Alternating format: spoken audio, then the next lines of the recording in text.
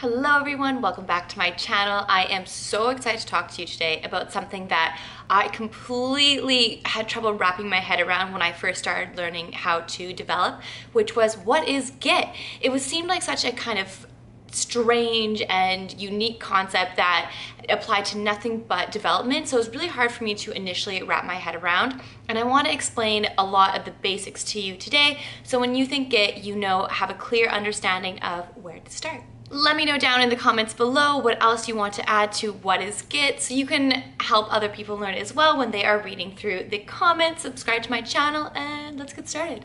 So what is Git? Git is a free open source distributed version control system. Git's purpose is to keep track of different files and projects as they change over time from different users coming in and changing part of the project. Git stores the information about the project's progress on a repository. A repository has commits to the project or a set of references to the commits called heads. And all this information is stored in the same folder as the project in a .git subfolder and will most likely be hidden by default for most systems. Okay, so basically, Git keeps track of different changes that are happening on a project from different people who are coding different parts of the project. And then it merges the code where people have worked on different parts of the project into the one project. This way, if someone introduces a bug, it's way easier to track down the bug by going through the commits to see where the bug came from.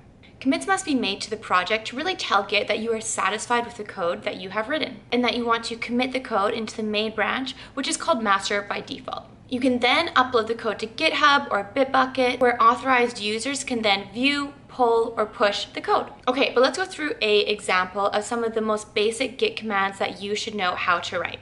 Okay, let's get started. So as you can see here, I've created a working folder just for this example and created a file called example.js.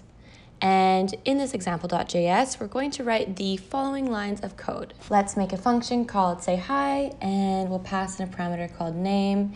And we're simply going to return a template literal string that will pass in the parameter name, depending on what name you pass it.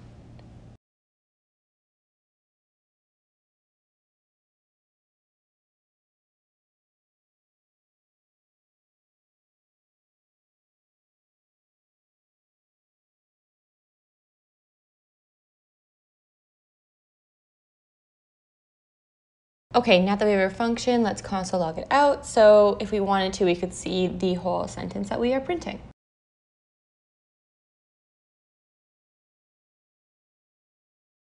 Next up, I'm going to open up the terminal in VS Code, right in the IDE. Okay, make sure I'm in the project, which I am. The first thing we are going to do is initialize a Git repository. So every change that you make is tracked into a repository. So to use Git, this will be the first thing you'll do. And to initialize a Git repository, use the command while in the working folder git init. Okay, as you can see here, I opened up the folder of this project and now there is a .git hidden folder. Usually you won't be able to see that. I set up my environment that I am able to see my hidden folders, but if you don't see it in your project, that's because it's hidden. Next, let's commit the changes that we have made by doing git add and then the file that we had made the changes to, which in our case is example.js.